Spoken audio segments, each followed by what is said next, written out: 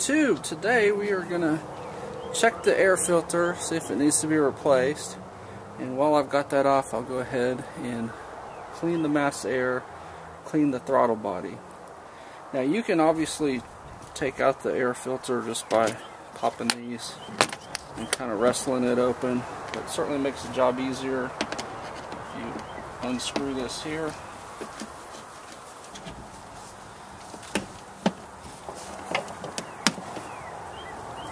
That way this just pops right up. And you want to disconnect the mass airflow sensor.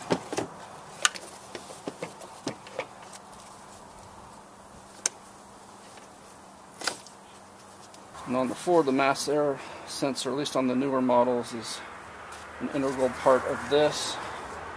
If memory serves me correct, I may be wrong on this, but I was thinking maybe some of the older models, it was a separate piece from the plastic, but it's now molded into here, so there it is. So the air filter just lifts out. You can check it. Mine's got a little bit of dirt. It's not really significant. I'm going to go ahead and clean it though, just because it is a K&N, so it's washable and reusable. I'm also going to clean all of the debris out of the inside of there. First step is to clean this. I'm going to go ahead and use the K&N product. You could probably get away with using Dawn, to be honest.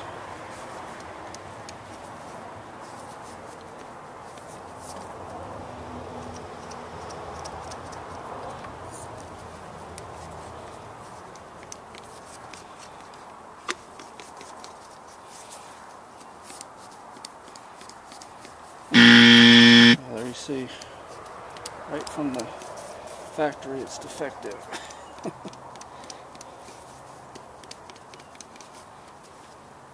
So I won't be using that. I'm using my patented works every time Dawn dishwashing. I start by soaking the dirty side.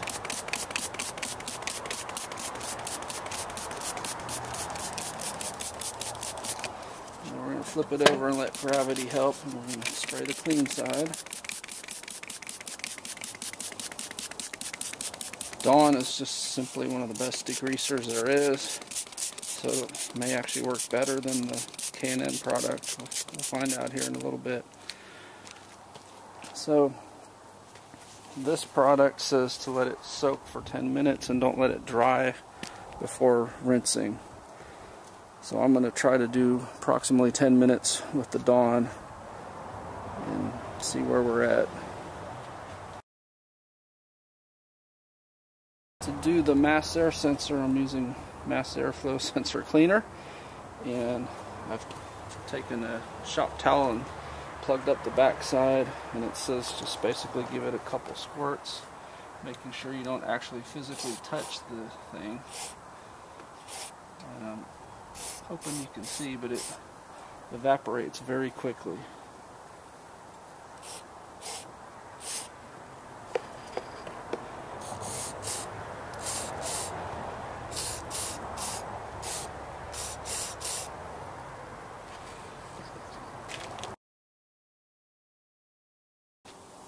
Then while you've got everything apart, to get to the throttle body, it's just another flat screw. It loosens up the retaining clip. Remove. So there's the flat screw that you loosen to loosen up the ring, and then you also have this piece here that has this little press down, release, and pull to remove. And with that, this should slide off. You may have to wiggle it a little bit.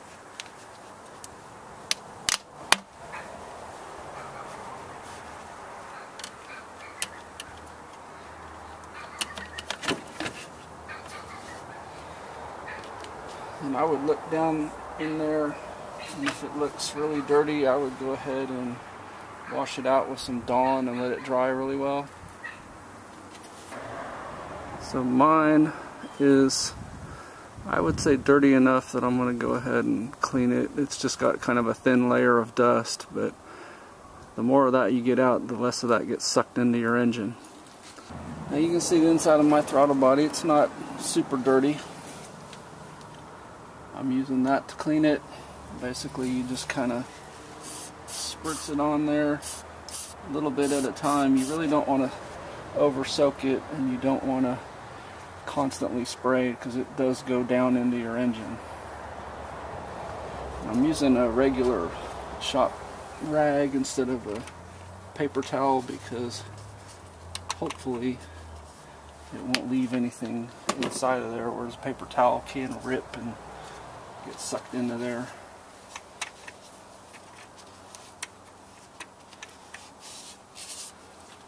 And you see already I'm getting some dirt.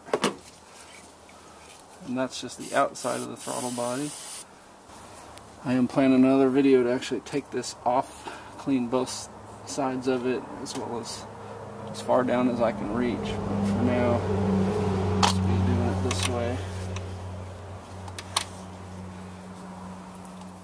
You do have to be careful when you open this, that you don't get your finger caught underneath it or something.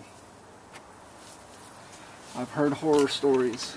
Thankfully, it hasn't happened to me. You see, I got quite a bit off of there already. So that's what it's looking like now. So I'll put a screwdriver handle under the bottom there to kind of keep that open so I can get in here.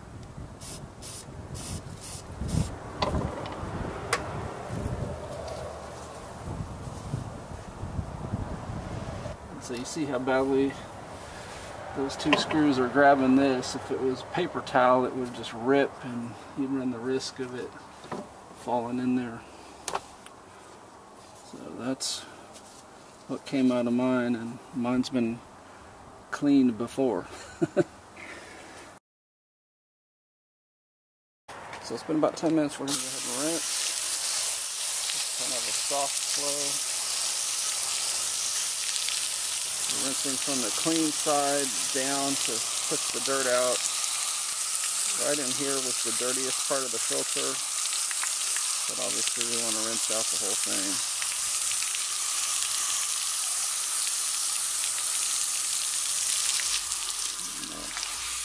Just kind of a quick rinse down on the dirty side. See, there's some debris that's not come out yet. See, whatever's stuck in there is not wanting to come out at all.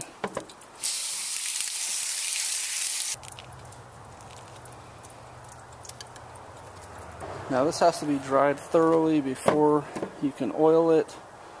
A lot of people just let it sit out. I'm going to actually hit it with the blower and try to speed up the process a little bit.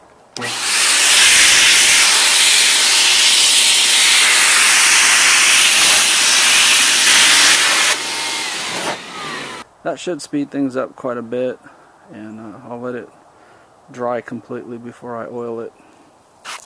Now that this is clean and dry, I'm going to saturate it with some 303, just on the outside, not on the inside. This will hopefully keep this looking brand new and keep it flexible, keep it from cracking, that sort of thing.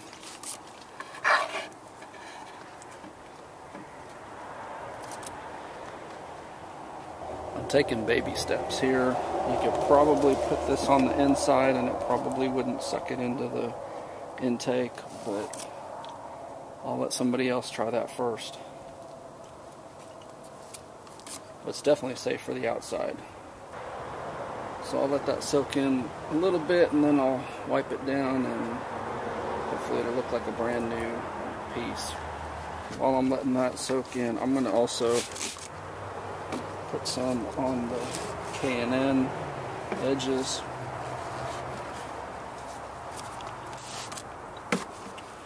Since this rubber here is what seals the dirty air from getting around, so these edges need to stay as new as possible. I'm not spraying the product on because I don't want to get it on the actual air part. I just want it on the rubber part.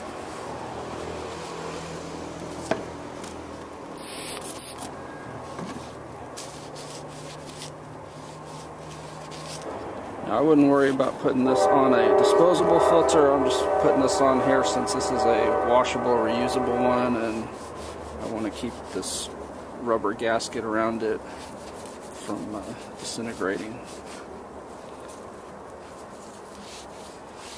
which that should help this thing last even longer. In other words, I'd rather this part wear out and fail before this does. And I think the 303 will help that, you know, where this will last at least as long as the center part.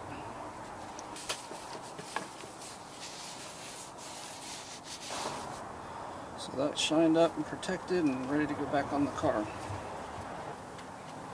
So the installation is just a reverse removal. We're going to fit this piece over the throttle body, line that up with the little tab there, tighten that down, reattach the, I don't know if that's the crankcase ventilation or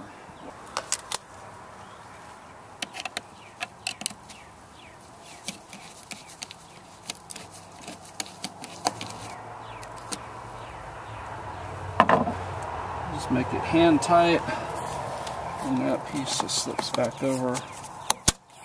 Now, I know the older models are slightly different setup, particularly like I have the drive-by-wire instead of the direct linkage. I'm going to go ahead and treat the outside of the box with 303 as well.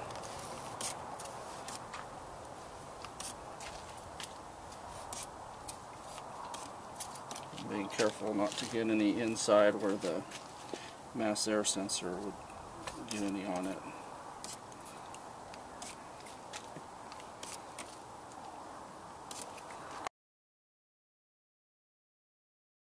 Alright, the filter is dry, and the oiling process is pretty simple. I'm going to oil it in this fashion so that I can spray it evenly. You want to spray the side that's going to get dirty, so the airflow is going this way, so I'm going to spray this side. You don't want to spray this side because that can get sucked through easier, I guess. Basically, about 3 inches from the pleats, and just kind of spray down these lines. Try to get kind of a uniform color as best you can.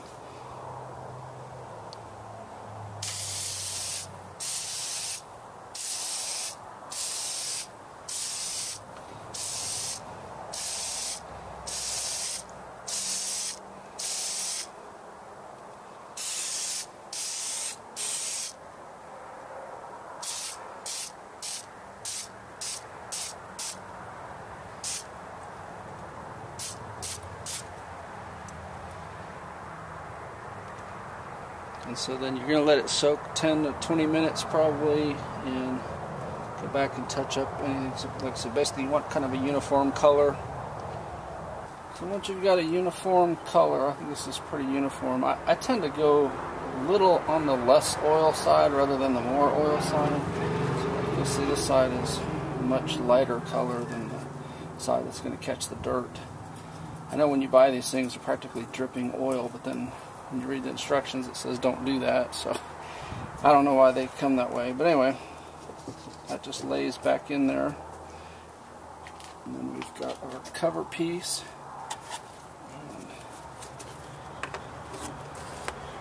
I'm going to need to probably move this out of the way to get these lined up.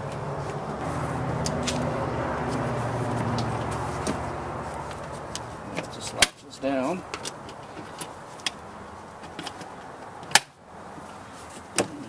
That back over.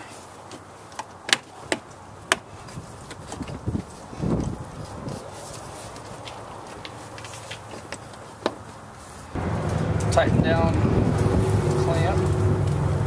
And then because the mass air sensor is potentially a wet spot, I would go ahead and put some dielectric tune-up grease on the connector before you reconnect it.